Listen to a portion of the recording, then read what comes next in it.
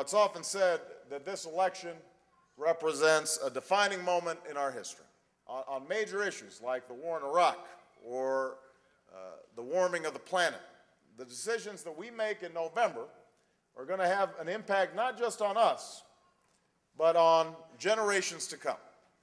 And that's especially true when it comes to our economy, because most of you probably know this, not just because of what it says in the newspapers or what you're seeing on TV, but because you're experiencing it in your own lives. We've had more job losses, more foreclosures, prices rising at the pump. You feel the effects of this every day. We've lost 468,000 jobs since January. We've had more home foreclosures than at any time since the Great Depression. You're working harder than ever to pay the bills, and the bills are getting bigger than ever. You're driving less, you're saving less. You're struggling to balance work and family. You're worried about the value of your home and whether you're going to be able to afford college for your children and still retire at a decent age.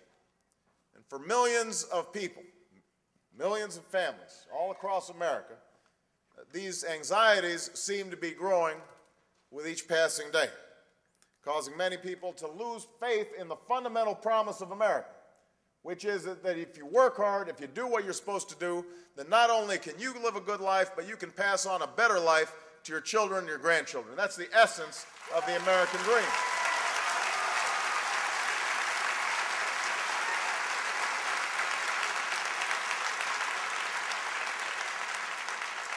That's the essence of the American dream, that you can make it if you try, and that your children are going to do better than you did. Part of the reason that people are struggling is because of fundamental changes in the economy. And we've got to recognize that the economy has shifted and it has changed. Over the last few decades, you've had a revolution in technology and communication so that corporations can send jobs anywhere where there's an internet connection. And other countries have been catching up. They've been investing in education for their young people and in their infrastructure. So you've got countries like China and India and Brazil that can now compete in ways that they couldn't just a few years ago, which means that children here in Missouri, they're not just competing against young people in California or Florida, they're now competing against kids in Beijing and Bangalore for the same jobs, which means that we've got a more difficult environment economically than we've had in the past. What we also have to remember is that it wasn't just globalization, it wasn't just technology that put us in the situation that we're in right now. It was also irresponsible decisions that were made in Washington and that were made on Wall Street. And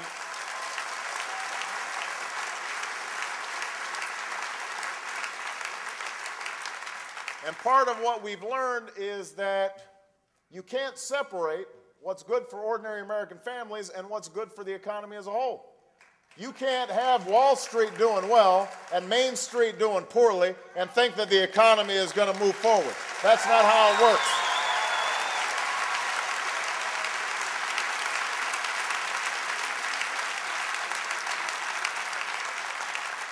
Now, even when the economy was going well under George Bush, when it was growing and productivity was increasing and people were working harder, you know what? The average American wage, the average American income for a family was either flatlined or going down. The average American family has lost $1,000 worth of purchasing power over the last 7-8 years. Think about that. The economy was growing, corporate profits were up, stock market was high, but most families, when it came to actually what they could buy with their paychecks, they were buying $1,000 less worth of stuff. And that just shows you that when wages are flat and prices are rising and more Americans are mired in debt, the economy as a whole suffers. When a reckless few game the system, as we've seen in the housing crisis where banks were giving out predatory loans, engaging in deceptive practices, inducing people to purchase homes with no money down and interest rates that looked like they were low when it turned out that, in fact, they were going to increase in a few months or in a few years. When people game the system like that, everybody suffers. When special interests put their thumbs on the scale a little too heavily and distort the free market so that you've got tax breaks to companies that are shipping jobs overseas, everybody suffers. When government fails to meet its obligations for basic oversight to make sure that the system is working in a way that's fair and transparent for all Americans, then everybody suffers. America pays a heavy price. So we've got a choice in this election. We can either choose a new direction, or we can keep on doing the same things that we've been doing. We can keep on doing the same things we've been doing. Now, my opponent, John McCain, thinks that we're basically on the right track. He does. He said that our economy has made great progress in the last 8 years. He has embraced the Bush economic policies and promises to continue them. Same policies as George Bush. He wants to continue the Bush tax cuts for the wealthy, and he wants to put another $300 billion worth of tax cuts on the table for corporations.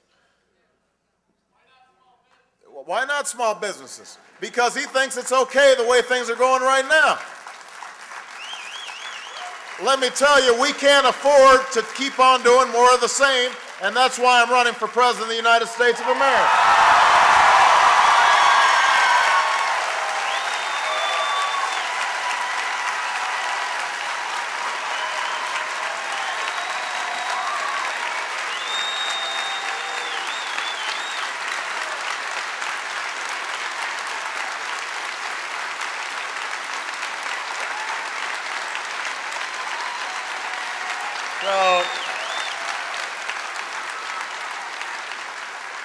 So the policies we've been implementing over the last 8 years, they haven't been working for ordinary families, and they're not going to work now. We need to leave those policies in the past, where they belong. We need something new. It's time to restore some balance and some fairness to the economy so it works for all Americans, so that we are lifting up Main Street, and that will benefit Wall Street. And it starts by giving immediate relief to families who are one illness or one foreclosure or a pink slip away from disaster, to help people who are having trouble filling up the gas tank or looking at groceries going up by 30% over the last few months, to help hardworking Americans meet rising costs. I'm going to put a $1,000 tax cut into the pockets of every working American family that has just a normal income. 95% of Americans will get a tax break under my plan of up to $1,000, and that includes 3 million folks right here in Missouri. And to help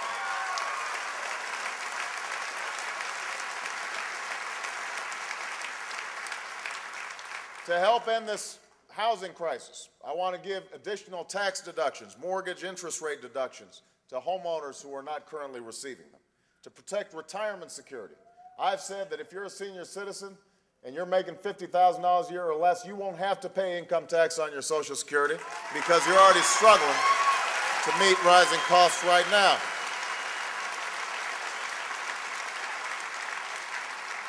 So if Senator McCain wants to debate taxes, then I'm ready. I was just reading that Wild Bill Hickok, he had the first duel in the town square here in Springfield. And I don't know if people are aware of the fact that, now, I have not done all the full research on this, but the family legend is that Wild Bill Hickok, he's a distant cousin of mine. I'm serious. I'm serious. This is part of the family legend. I don't know if it's true, but that's the legend. So we're going to research that because I'm ready to duel John McCain on taxes right now, right here.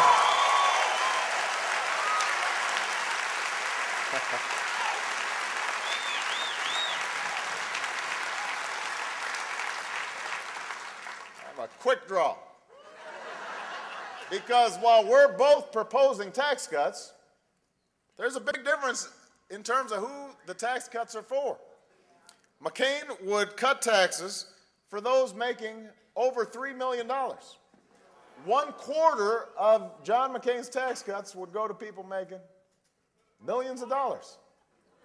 I'll cut I want to cut taxes for middle-class families, ordinary folks who are working hard and playing by the rules. And an objective analysis done by a nonpartisan group has shown that my tax cut would benefit middle-class families 3 times as much as John McCain's. You know, so let me be clear, because you're going to start seeing ads. This is what happens every election season. They're going to say, oh, he's a tax and spend liberal Democrat. He wants to get in your pocket. He's going to spend it on all kinds of crazy pork barrel project. You know, I mean, you've seen the ads. They just replace the name each election cycle, but it's the same ad over and over again. So let me be absolutely clear. If you are a family making less than $250,000 a year, if you are a family making less than $250,000 a year, you will not see your taxes go up. Not your capital gains tax, not your payroll tax, not your income tax, no taxes. Your taxes will not go up. And by the way, unlike John McCain, I'll pay for my plan by cutting wasteful spending and shutting corporate loopholes and tax havens, and rolling back the Bush tax cuts for some of the wealthiest Americans in the country.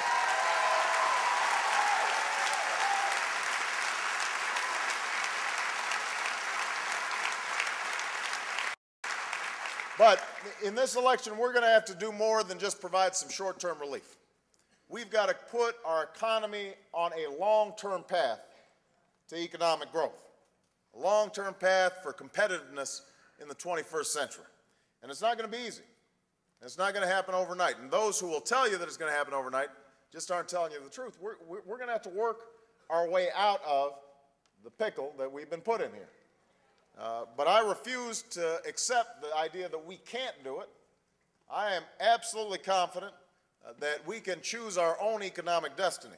We can choose another 4 years with the same reckless fiscal policies that George Bush has implemented, taking our national debt from $5 trillion to over $9 trillion in the span of 8 years, mortgaging our children's future on a mountain of debt, or we can restore some fiscal responsibility in Washington.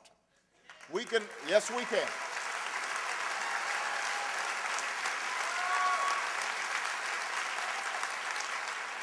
We can go for another 4 years with a broken health care system that is more expensive than just about any other system on earth, even though 47 million people still don't have health insurance. And if you've got health insurance, what's been happening? You've seen your co-payments and your deductibles and your premiums going up and up and up. We could keep on doing the same thing, or we can finally decide we're going to fix this thing by cracking down on insurance companies so that they actually pay the claims that they have promised, and going after the drug companies to make sure that we are negotiating for the cheapest available price on drugs, and investing in prevention so that everybody's getting regular checkups and regular screenings so that they don't go to the emergency room after they've gotten sick, but we prevent them from getting sick in the first place.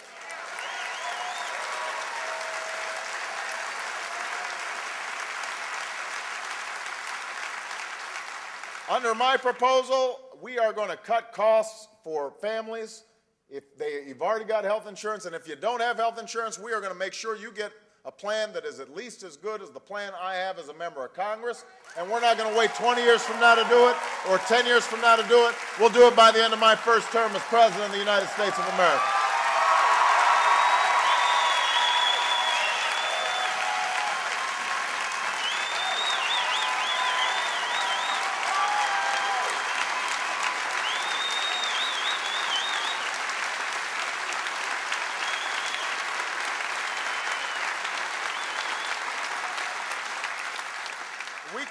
we can choose to do nothing about disappearing jobs and shuttered factories all across America, or we can encourage job creation right here in America, which means we stop giving tax breaks to companies that are shipping jobs overseas, give those tax breaks to companies that are investing right here in the United States, right here in Missouri. It means making sure that our trade deals are good for everybody and not just for corporate profits, and that we're enforcing our trade deals when other countries are trying to take advantage of us.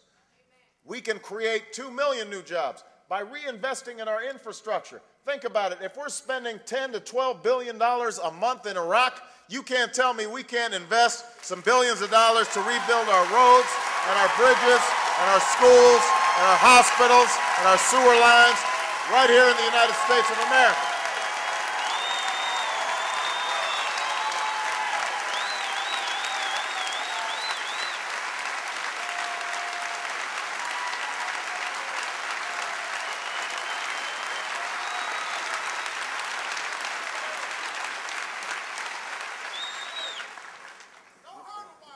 We can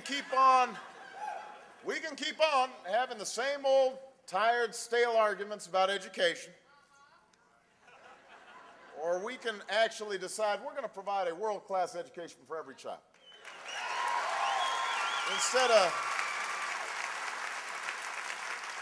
Instead of having slogans like "No Child Left Behind" and then leaving the money behind,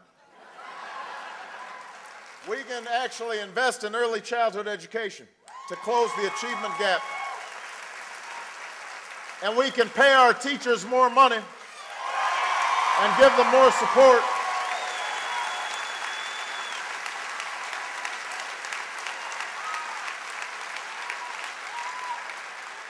And I want our young people, every single one of them, to be able to go to college. So we're going to provide a $4,000 tuition credit every student every year in exchange for national service, so that we invest in them, they invest in America, joining the Peace Corps, working in a veteran's home, teaching in an underserved school. That's the way we're going to move this country forward.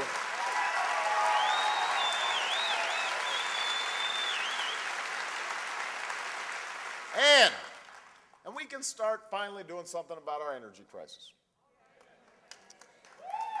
I know gas prices have gone down. It's a grand bargain now, $3.95.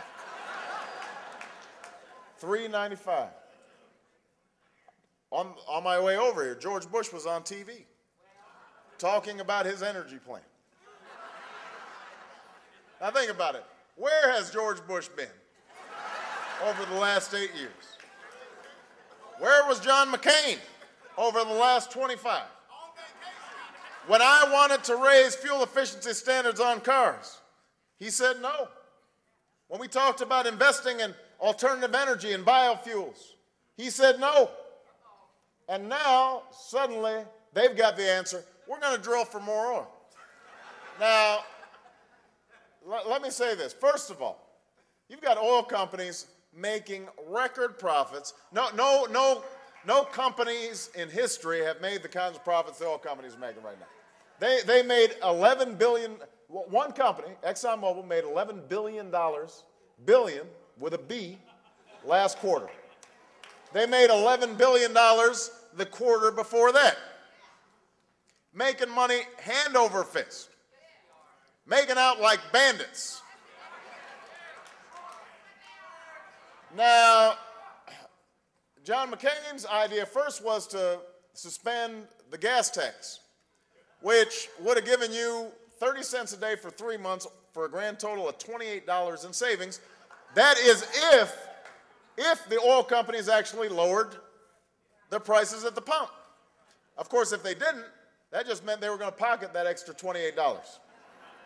So everybody said that was a bad idea. Now the latest scheme is, well, we're going to drill offshore. Now, I want to be absolutely clear to everybody about this. If I thought that I could provide you some immediate relief on gas prices by drilling off the shores of California and New Jersey, I understand how desperate folks are. I met a guy who couldn't go on a job search, had lost his job, couldn't go on a job search because of the high price of gas. Just couldn't fill up his tank. I met a teacher in South Dakota who loved her job as a teacher on an Indian reservation. She had to quit because the drive was too far. It was taking up too much of her paycheck. I know how bad people are hurting. So if I thought that by drilling offshore we could solve our problem, I'd do it. But here's the problem. We have 3% of the world's proven oil reserves. We consume 25% of the world's oil. The oil companies right now have 68 million acres of leases that they are not using. They are holding land that they're not drilling, and now they want to get some more. And we've got no guarantee that they're going to actually end up using it. And if they did drill it, there's no law out there that says that the oil is only used by Americans. So it ends up going on the world oil market. China ends up buying it, India ends up buying it, and you would not see a drop of oil for 10 years. The soonest you would see a single drop of oil from any drilling off our shores would be 10 years from now. Full production wouldn't start till 20 years from now. And the most you would end up saving 10 years or 20 years from now would be a few cents on the gallon, although at that point I figured gasoline might be $12 a gallon. Who knows what it might be? The point is, this is not real. I know it's tempting. The polls say the majority of Americans think that that's one of the ways we're going to solve this problem, but it's not real. And this is what Washington does. It pats you on the back and says, we're going to do something. And in the meantime, the oil companies are shoving this thing down the throats of Congress because they know everybody wants to try to pretend like they're doing something about the energy crisis. And they end up making out like bandits again. So we don't need the same old tired answers. What we need is something new. So what I've said is, first of all, let's make the oil companies drill where they've already got leases, since we've given it to them. Let's increase supply by making them do what they're supposed to do. Let's look at the oil speculators and make sure that the markets aren't being manipulated. And let's get serious about alternative energy. Let's get serious about solar and wind and biodiesel. Let's raise fuel efficiency standards on cars. Let's get plug-in hybrids all across America. Let's finally free ourselves from dependence on foreign oil. That's the direction we need to go.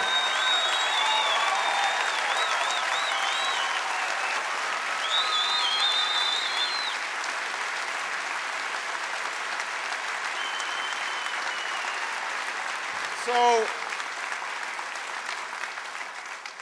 those are the choices we face in November. We can choose to remain on the path that's gotten into so much trouble, or we can decide to try something new. You know, I recognize Claire mentioned what they say. Well, the main argument they've got in this election, let's face it, nobody here thinks that John McCain's got a real new idea about how we're going to solve our country's problems. No, I mean, for the last two months, all they've been doing is attacking me, right? Every ad, his last ad, he was blaming me for high gas prices. So nobody really thinks that Bush or McCain have a real answer for the challenges we face. So what they're going to try to do is make you scared of me. He's not patriotic enough. He's got a funny name. He doesn't look like all those other presidents on those dollar bills,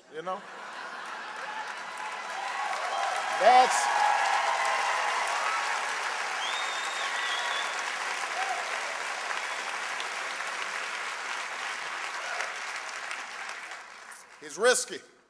That's the argument. That's essentially the argument they're making. It's like, the argument is, I know you don't really like what we're doing, but he's risky. Seriously, right, Claire? I mean, that's basically the argument. It's like, well, we don't have much to offer, but he's risking. And let me just say this. It's true that change is hard. Change isn't easy. You know, and the question you have to ask yourself is, what's more risky? Going ahead and bringing about changes that we know we have to make in order to assure that our children have a better future, or doing the same things that we've been doing over and over again, even though we know they don't work. You know, we are in a time right now where it is too risky not to change.